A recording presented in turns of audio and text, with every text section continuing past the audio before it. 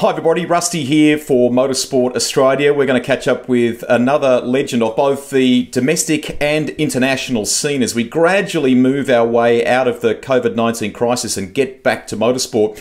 We want to check in and see what some of these people have been up to and what they're planning to do as the year and the back end of season 2020 is reshaped in many ways. We're joined today by a guy who is a legend of Finke, part of the folklore of Dakar, winner on multiple occasions of both, and it's great to catch up with him. Toby Price, how are you? Good, thanks, mate. How are you doing? How have you been coping? Mate, it's definitely a different world at the moment. It's very, very quiet. I've actually spent a lot of time in Australia, which is unusual. I'm always jet setting, going somewhere around the world. So it's it's quite a crazy time. We've been trying to learn some new skills in the workshop, and I now appreciate my mechanics so much more because it's not an easy job keeping up the task of motorcycle stuff to me. So it's good times. Just let people know what your schedule was looking like for the year, because I would imagine it's been completely upended. Yeah, 100%. It's definitely come to a complete stop. So it's a different world for me at the moment. Pretty much, I think it was already by April, I'd already flown around the world just over 2 times. So it's crazy. And then to basically just all of a sudden just the carpet get ripped out from underneath you and say, yep, there's no more. And I've been twiddling my thumbs a little bit at the workshop, but I've definitely got a lot of tasks here that keeps me busy. But I had my 5 rounds of World Championship that we had to compete in. They've all come to a stop. At the moment, they're still trying to toy with the idea of October, November for 2 rounds of the World Championship. But that's not certain and not a guarantee yet because, around the world, the restrictions haven't been quite lifted. But then again, we've got to try and see if we can get organised and ready for Dakar in January 2021. So it's, this year's going to feel like it's a blur and it goes very quickly, and I feel like we'll be straight back on the line at Dakar, hopefully. We wanted to protect the beautiful community, the people of Finke, so understandably that race had to be cancelled this year. How gutted were you when that happened? Because you clearly had your sights set on the double, didn't you? Yeah, 100%. It was a tough one with Finke getting cancelled because, we've invested a lot of time and also a lot of money, like everybody does, to go to that event. But yeah, for sure, it's to have the safety of the community and stuff out there. It's we've got to protect the families and people out there and in Apachula and look after them. And it's a shame, but we had a brand new trophy truck getting built in the States through Tisco, and then we were aiming to go back to the double again to try and see if we can tick that box, which has eluded me a little bit the last couple of times I've tried. But, I don't know. Look, maybe 2021 is where it's going to happen. As we're talking to you, you're at the workshop. Have you been tinkering? What are you doing there? Yeah, mate, it's you're more than welcome to come here and tinker along with me. So if you're good with welding and stuff, mate, it's good. Like, I've been working on a 4-seat Can-Am, which was also getting organised for Finke to go and have some fun with like family and friends. So I'm trying to get my fabrication skills up a little bit with welding and trying to learn some TIG welding. It doesn't look pretty, but it will hold. I'll tell you that. So it's all right. I've got a new semi-trailer that we've been working on, fitting out and everything, which was for the trophy truck to cart it for transport out to Finke. So we're just fitting that out at the moment, working on bikes. Now that restrictions have been lifted a little bit, we've been able to get out and do some riding and stuff. So it's getting better. But yeah, I'm very keen to get out of the workshop and, go and do the normal old things. So it's, we've got a lot on our plate. We're keeping busy and it's, good times. You mentioned Can-Am. There was a plan in the midst of your schedule to go to the United States and do some stuff with them. Is that correct? Yeah, it's correct. We've got a good relationship, a good partnership with Can-Am here in Australia and globally. We're trying to have a toy with the idea to go and maybe do the UTV World Championship races over in the States and, maybe even like a Baja thing as well. So there's always something going on behind closed doors and trying to, sneak our way into some more races in 4 wheels. But, once our 2-wheel schedule kicks off again, that's main priority and where we're at. And we've still got another 4, maybe 5 good years up our sleeve on 2 wheels to try and get a couple more Dakar wins. But the future goal and plan is to go into some four-wheel racing in Dakar and do the likes of Stefan Peter Hansel and things like that. So it would be pretty cool. I'm glad you use him as your benchmark, because you're obviously in that, because you still have things you clearly want to do on two wheels, but it's about preparation for that ultimately for four wheels, isn't it? Yeah, 100%. That's it. A lot of people at the moment kind of give me a little bit of slack about being on the four wheels and stuff like that. But look, the four-wheel program stuff, it doesn't come easy. Nothing ever comes easy in life, really, that's for sure. But it's four-wheel stuff. There's a lot of guys that can drive cars, and there's not very many seats available. And it's exactly the same thing as a motorcycle. So I didn't just land on a Dakar ride overnight and things like that. So it's a 4 or 5 year plan away, really. So I'm just trying to start on it a little early, just to get that driving time under my belt. Any bit of experience is going to help, and we go from there. But it's like I say, it's still probably a 4 or 5 year plan away.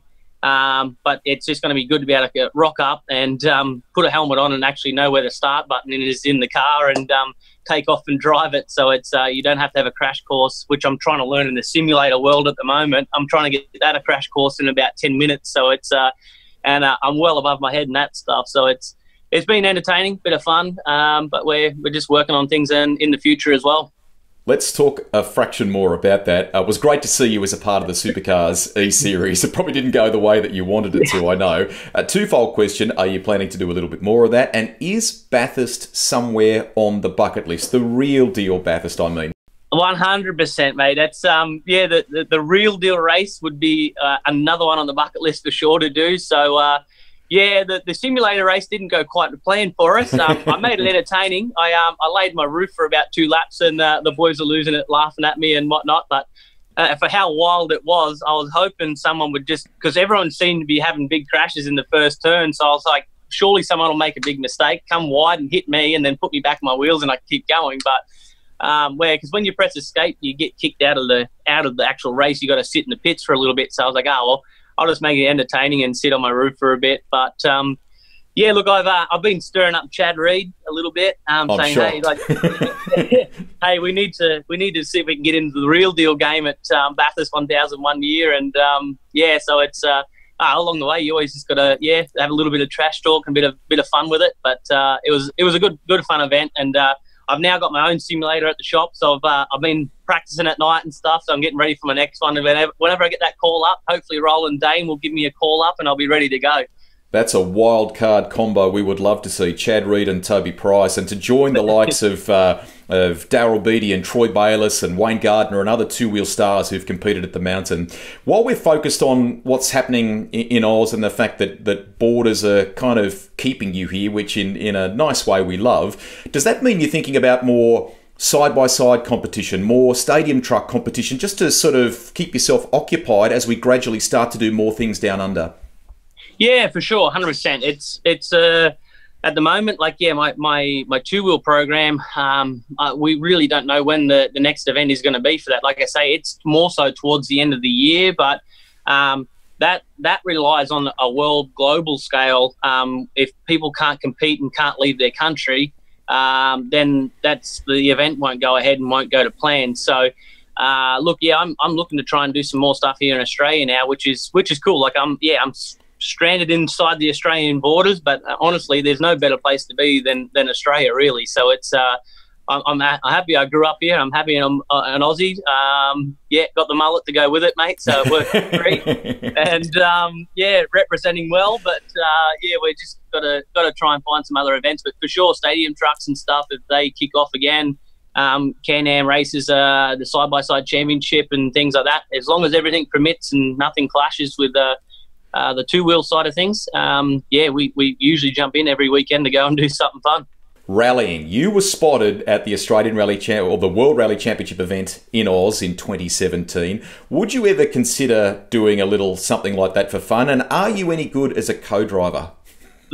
No, not as a co-driver. I'm not a co-driver. Not one little bit.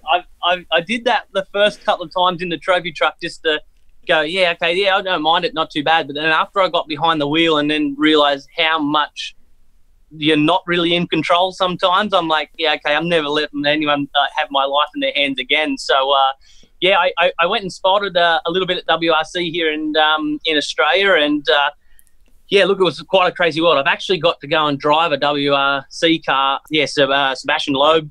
I went for a couple of laps with him, and I went out first, was driving. I'm like, yeah, sweet, I think I might be able to have a go at this. Hey, sign me up for WRC. I'm coming for it.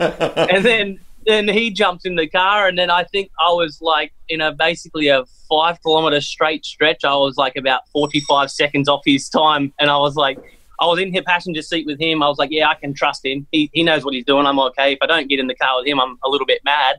And some of the stuff that he was doing with the car, I was just like, it's just not possible. Like a car can fly like that or steer like that and go around some of them turns. And then when you got trees whipping by you, it's a different world. But hey, you never know. If someone just said, here's a WRC car, you want to go race, I'll sign up, mate. I'll go for it. As long as I don't get the damage bill, I'll be happy.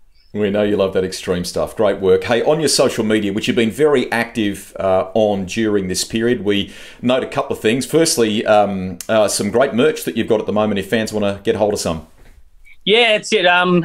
It's given me some more time to do things like that at the moment. So we've just released some more merchandise and stuff on my website at tp87.com.au. So anything that the fans want to get a hold of, they go through the website. It's there and available. And so no, it's good. It's I'm very lucky. I've got a great fan base here in Australia, and very appreciative of that. And it's cool to see that everyone jumps on board and loves to see what I'm doing. So it's trying to keep the fans engaged. Yeah, you don't want to put too much out there that it feels like they're just jamming some content in their face, but you want it to be entertaining as well. And yes, yeah, at the end of the day, yeah, I'm a bit of a redneck, mate, with the long hair, so I'm pretty good. So I have a bit of fun.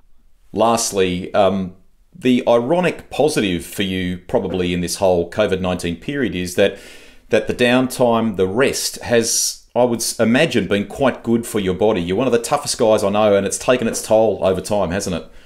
Yeah, 100%. Look, honestly, you'd say like 3-4 months ago, yeah, I was just pretty much burning at the end of my week, really.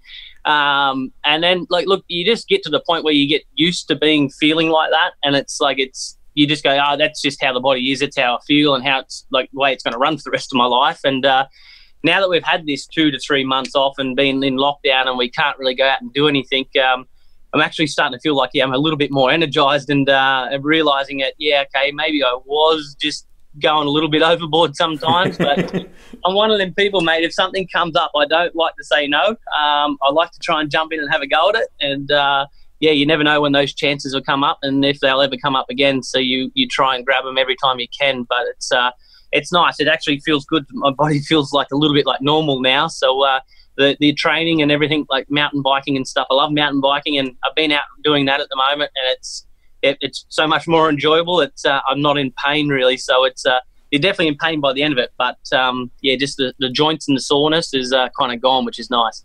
Great to catch up. Get back to that welder. Look forward to seeing you competing locally, doing something in the short term and long term, getting back to tackling and hopefully winning another Dakar, and certainly achieving that ambition of the double at Fink. Mate, appreciate it. Thank you very much. And yeah, anyone needs a little bit of dodgy welding done, come around to the shop, no problem. So I promise you will hold, but it won't be looking pretty. So yeah, we'll be good. Appreciate it, mate. Great to chat. And yeah, everyone keep safe, and we'll see everyone back at the racetrack soon. There he is, Toby Price. Fantastic to catch up with him. A reminder that as we start to come out of this COVID-19 period, motorsport is happening again, and grassroots is very much leading the way. We saw that in Western Australia recently. For a state-by-state breakdown of what's happening in terms of events near you, go to the website motorsport.org.au, and we'll be back with another star of the motorsport scene in the near future.